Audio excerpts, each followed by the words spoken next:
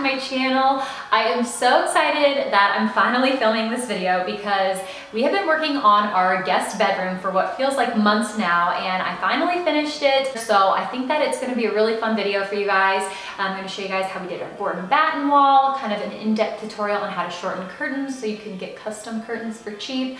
And then kind of just like walk you through my design intentions and where I got everything at the end. We really wanted to have a big impact on the look of the room without spending a lot of money. So I'm gonna kind of walk you guys through how we did that. And the video is gonna kind of be a vlog style. So I hope that you guys enjoy and find it fun. So if you guys are ready, let's get into the video. Okay guys, so this is the room. And we don't really use this very much. We kind of had some sour feelings with this room to start off. If you guys watched our moving disaster video, we actually had some flooding in here and it was really sad because it was like the third day that we were in this house and we had to rip up all of this carpet, all of the carpet pad. We had like fans blowing. It was this huge mess. So we kind of just shut the door and avoid all the bad memories in this room. But I'm ready to make this a new space and just kind of erase all of that. And we haven't had a lot of guests because of COVID, and now my parents are actually going to be our first guests in a couple of weeks. So that is very exciting. So this will be our guest room, just kind of somewhere where guests can stay and feel very comfortable. My dad is actually bringing my 4-poster bed. So when I was in college, I really wanted a 4-poster bed and my dad was super awesome and we made one together. So it's now kind of like a family piece, and they told me once I get in my own home that they would give it to me. So I'm really excited. I think it's gonna be super beautiful and it's not gonna cost me any money, which is awesome. So let me kind of show you the plan that we've got for this room. So this is the room and it's kind of small, but I think it's gonna be really good layout wise for some of the design stuff that I wanna do. So my vision is to do some board and batten siding on this wall because it's the first thing you see when you walk in there. So it's perfect for a focal wall. There's no windows, nothing else on it. It's gonna be a very like good wall to set everything up so I can have a symmetrical design, which I think looks really nice and visually pleasing. So we are going to go to Home Depot and get some stuff to do this board and batten because we have never done anything like that before in our lives. So it should be a fun adventure. And I'm thinking of doing the wall kind of like a blue gray slate color. So just something very calming, but still like a little touch of vibrancy, I guess. So we are going to go to Home Depot now and try to find some good paint colors to see. I want to bring the swatches back here and just see them in the light so I can feel confident in my decision. And we're gonna go see if we can get some stuff to start our little board and batten. So yeah, let's head over to Home Depot and transform this bedroom.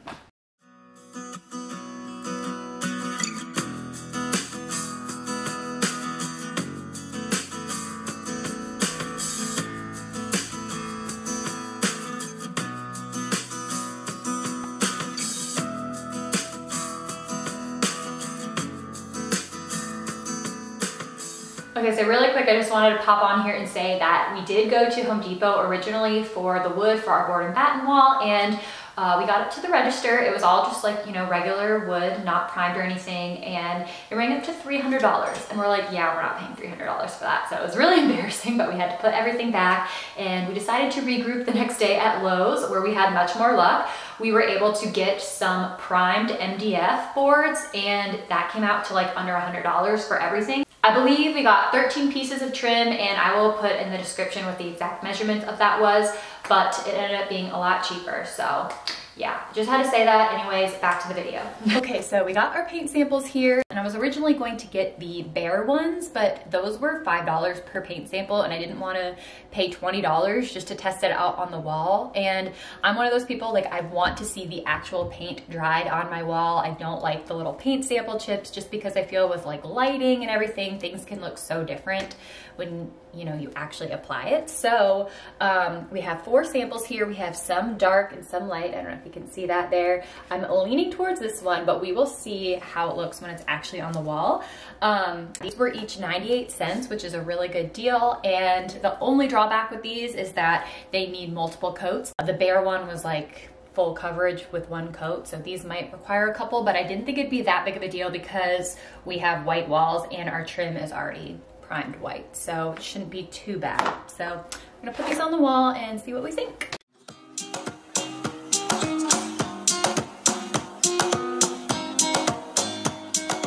Okay, so these are the three colors that we're deciding between. I originally thought I was going to like the light the best.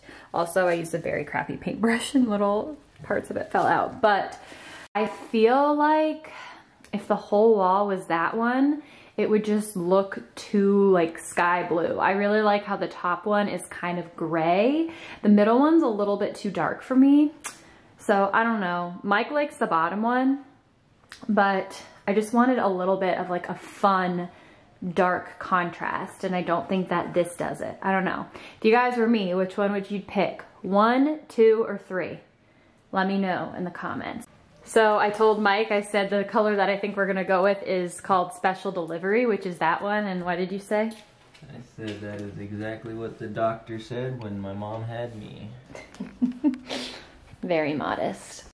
So to start off our board and batten wall, we just took the total length of the wall, divided it by how many boards we had, and then measured out our spaces. As you guys can see, we created a little spacer that was the exact width of our boards. So that kind of acted as our little tracer there. And then we made sure that it was straight up and down with a level so that our lines weren't crooked.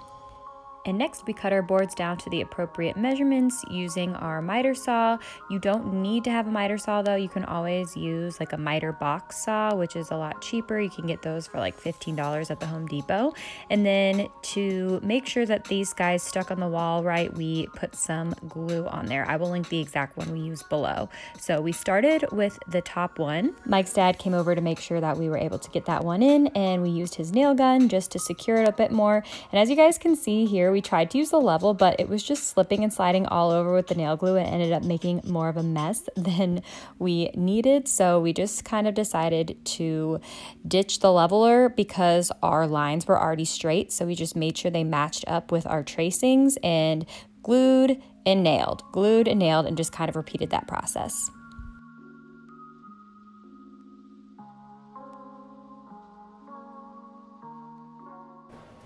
Okay, everybody, so I think that this looks really good. It's so tempting for me to keep it white because I just love white, but I think we need to be different and go for a color. But next step is going to be, if you guys can see all of these little like nail holes, we have to fill those, and then we're gonna caulk in between these little cracks just because there's some spots where the wall wasn't even and stuff like that. Right in the corner there, up at the top. So we're gonna kind of put caulk in all of there, and then we're gonna let it dry overnight, and then tomorrow, hopefully we will paint. So, especially seeing everything in the dark light, like no natural light, I really like this one still. So, Special Delivery it is.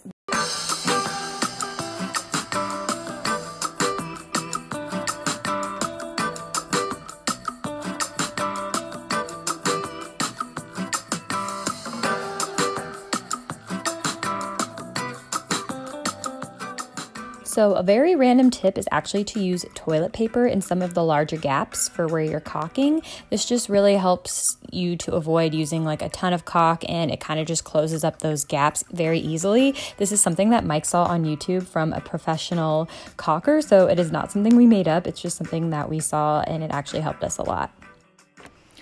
Okay guys, so it is the next morning and all of our caulking and nail filler has dried, so it is now time to paint. And I'm gonna change out of this outfit really quick, which is so funny because I looked in the mirror this morning and I'm like, I look like Hilary Duff in that Cinderella story movie. I think she like wears this exact outfit, which is so funny.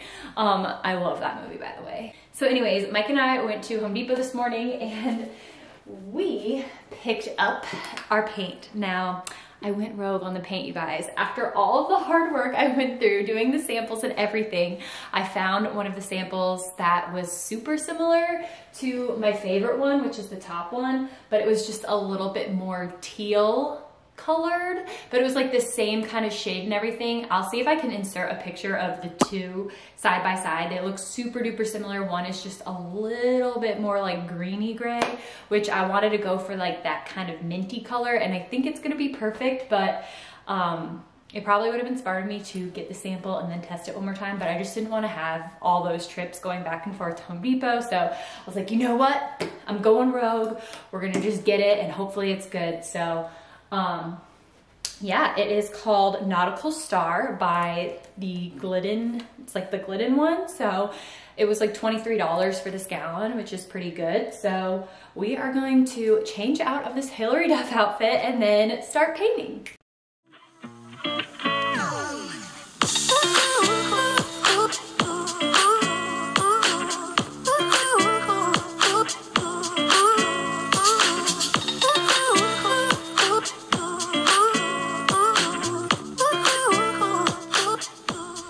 Everyone, so it's been a couple of days since the initial paneling install and paint. We've just kind of moved furniture back in and done a couple of projects here and there, so I kind of wanted to update you guys, and then I have a few little fun projects going on today, so I just wanted to show you guys that.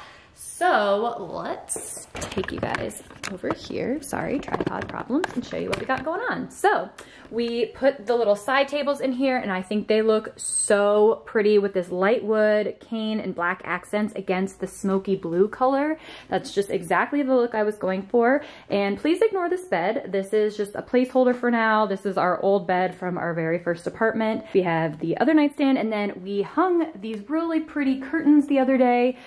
These are the Lenda curtains from IKEA, and they were $35 for both of these, and the shorter length is 25 bucks, but we have 9-foot ceilings, and I'm a big believer in hanging your curtains as high as you possibly can because it really creates the illusion of super tall ceilings. It just lengthens your room. So I wanted to get the long ones and shorten them. So today I'm going to show you guys how you can get a really pretty custom curtain look for $3. I know I've touched on this in other videos, but I think this is going to be a little bit more of an in-depth tutorial. So that we have that going on today, and then we got our rug from Rugs USA, which I'm super duper excited about to unroll this guy and see how it looks. It's supposed to be kind of like brown, taupey, tannish colors with hints of blue, so it should like tie in so pretty without being like too much of a pop of color. And then we got this rug pad, which I wanted to show you guys, because if you guys are doing rugs on carpet, you want to try to get a pretty thick rug pad because you don't want your rug showing like sag when with your furniture legs, if that makes sense. So like it would show that like little indent if you don't have like too thick of a base. So I got a pretty thick rug pad, and then we have this rug which is pretty thick as well, so I think we should be good on that. But yeah, those are kind of the little updates we're gonna make today, so I'm excited to roll this rug out and shorten these curtains, so let's do it.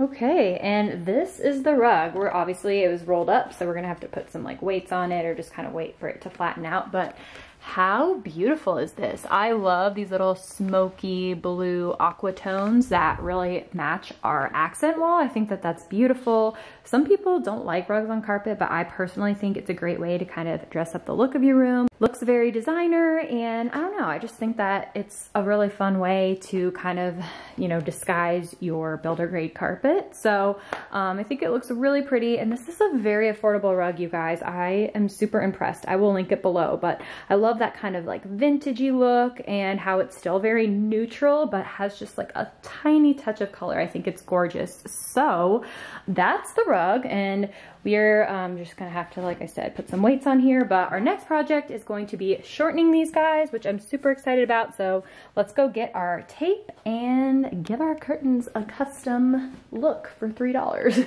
Okay, so all you'll need for this project is an ironing board, some scissors, and some heat and bond hem adhesive. I got this at Michael's, and then an iron. So I first started by spreading out my curtain on the rod. You don't even have to take it off of the rod. And then I just kind of measured exactly where it would fall on the floor. So I double, triple checked this, and I pinched it right where the end of the curtain would fall. So I did the same exact thing on the other side, and then I kind of just made a straight line with the two. So They were connected by a line, so then I just tried to get that line very flat and straight, and then I laid it down on the ironing board, and from there I just kind of ironed it so it created a crease there. And the purpose of this is so that we have a line to tell us where the curtain should fall and where we want our hem to go. So as you guys can see, that creates a nice little line, which is a marker for us.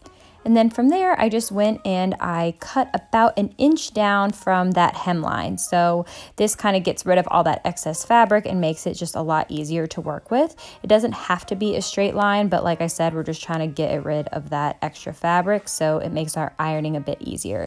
So then I went about working with half of the panel at a time. You could do the whole thing at once, but you know, my ironing board was really tiny, so I was just working with what I had. But I just stuck the iron-on hem in there and then I ironed it. I followed the directions on the iron-on hem tape packaging. I think it said about 3 minutes that you want to iron for, but mine worked a little bit quicker than that. You just want to make sure that your hem is fully like fused on there so you can kind of peel up and test it. So once that side was done, then I moved on and repeated the same exact process on the other side. And once everything was fully ironed and fused on there, then I went through and I just cut off the excess fabric. This just makes it look like a really clean line and a very straight looking hem. And then after that, I figured why not go the extra mile and give these guys a nice little steam. As you guys can see, they were kind of wrinkled from the packaging, and I feel like this just gives it a nice professional look and makes them look very crisp and clean. So here you go, you guys, custom looking curtains for $3. All you need is some iron-on hem and 20 to 30 minutes of your time. Okay, so my parents are here and we are taking apart this bed. Oh, there's my dad. Hello.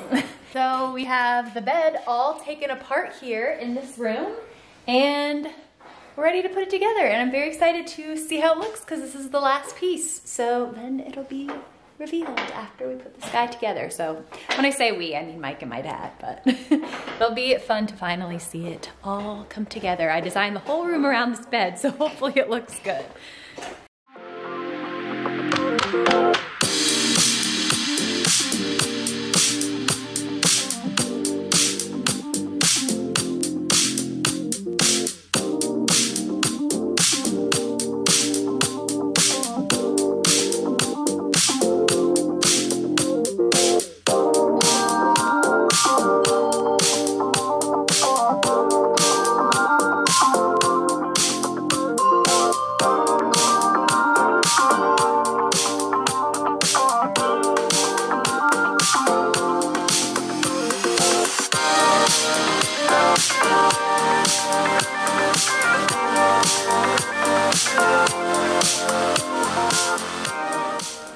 So this is it. This is the room and I love how it came out. I think it's so beautiful. It's exactly what I was wanting, just a very calm, relaxing, casual space for guests to stay when they come here. I also will say that I know not everybody has a dad that can just like randomly bring them a bed for free. So I will put some more affordable 4-poster bed links in the description box. Just keep in mind when you go cheaper on that stuff, they typically tend to be a metal frame as opposed to a wood frame, but I will make that available to you guys.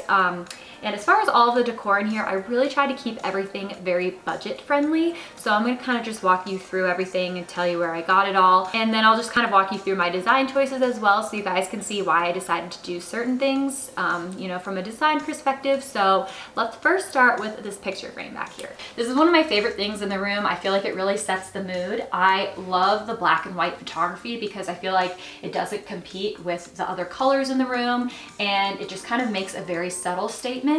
I love the contrast of this light wood against the slate blue wall. This frame was $25 at Target and I personally think it looks very expensive for being that cheap for this size. I believe it's a 36 by 24, but I will fact check that and insert it here if I'm wrong. So this is actually a photo that I took in Huntington Beach, California, and I love that the birds are super sharp and then the ocean in the background is just very soft. I think that this is just a very relaxing image and just kind of sets the mood for the whole room.